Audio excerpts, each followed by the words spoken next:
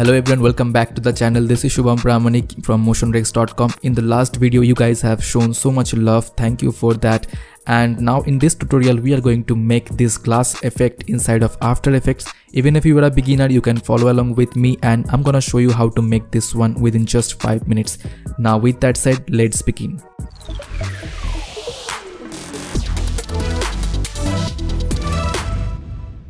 I'll press Ctrl Y to create a new background. So I'm gonna name it as BG. Now I'm gonna create another composition and name it as glass. Okay, and it is also going to be 1080 by 1080. After that, just make another solid layer and let's color it as red. Now after that, I'm gonna just scale it down like this. Now after that, I'm gonna add ramp effect and now just position the ramp here and set the end of the ramp over here.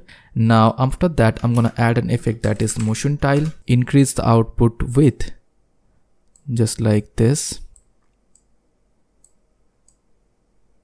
And after that, I'm gonna create a new null object and I'm gonna parent this one with our null. Now press S to scale it a little bit like this. And I'm gonna press Alt Shift P to set a keyframe on the position property. Now I'm gonna drag it like this and I'm gonna go over 5 seconds and I'm gonna drag that like this. Now let's ramp preview it and you can see that it is moving like this. If you want, you can just make it a little bit faster, so I'm gonna place it over 3 seconds. Alright, now let's see. So it is gonna move like this. Perfect. Now I'm gonna go to the main comp. Now there, just drag and drop the glass. After that, just switch it off and now type in your text. So I'm gonna type in. Now after that, right click, new, and create a adjustment layer. And now on top of that, add displacement map. Just select the map layer glass, that is our this composition.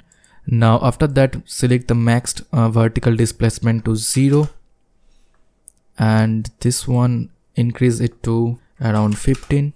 Now I'm gonna add another effect that is transform and I'm gonna increase the scale to 105, so it will cover up that.